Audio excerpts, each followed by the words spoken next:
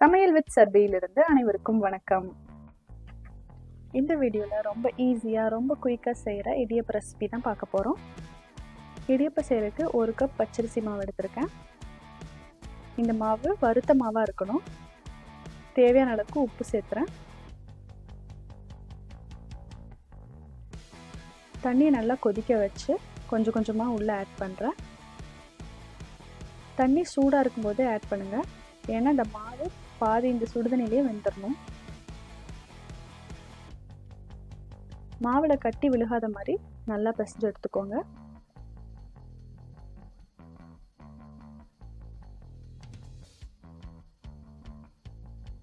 இப்போ மாவு ரெடி ஆயிடுச்சு.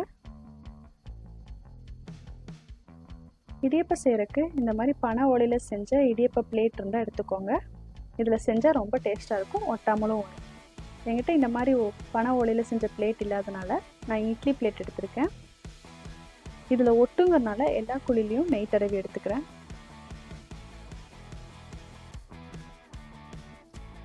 இடியப்பம் புளியறதுக்கு இந்த மாதிரி இடியப்பம் மேக்கர் எடுத்துக்கோங்க. இது ஸ்டீல்லையும் கிடைக்கும், வுட்லேயும் கிடைக்கும். மாவு உள்ளே ட்ரான்ஸ்ஃபர் பண்ணிக்கோங்க. ஃபுல்லாக டம்ப் பண்ணாமல் ஒரு 3/4 வாசிக்கு மாவு ஆட் பண்ணிக்கோங்க.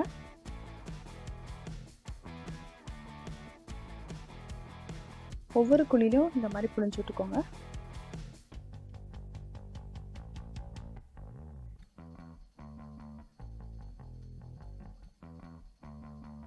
இந்த மாவு ரொம்ப லேசாக தான் இருக்கும், அதனால் நீங்கள் ரொம்ப அமுக்கணும்னு அவசியம் இல்லை. லேசாக அமுத்தினாலே போதும்.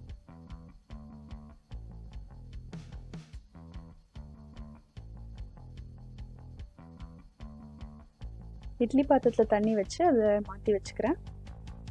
அதே மாதிரி இன்னொரு பிளேட்லேயும் நெய் தடவி எல்லா குழிலையும் இடியப்பத்தை புழிஞ்சு எடுத்துக்கிறேன்.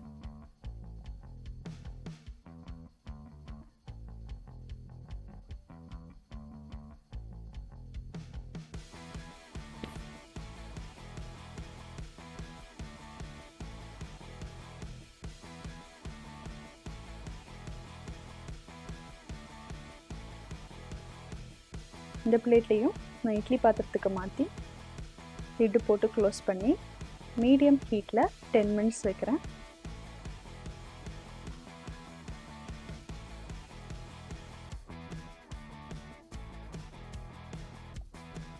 இடியப்பம் வெந்துருச்சான்னு டெஸ்ட் பண்ணுறதுக்கு தொட்டு பார்த்தா தெரிஞ்சிடும். கையில் ஒட்டாமல் இருந்துச்சுன்னா வெந்துருச்சுன்னு அர்த்தம்.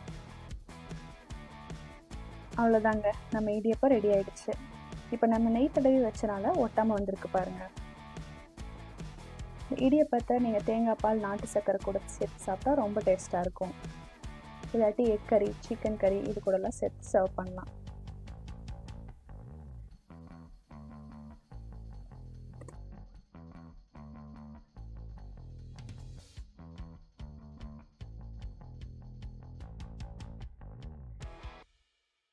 என் சுவை தேடல் உங்களுடன் தொடர சப்ஸ்கிரைப் பண்ணுங்கள்.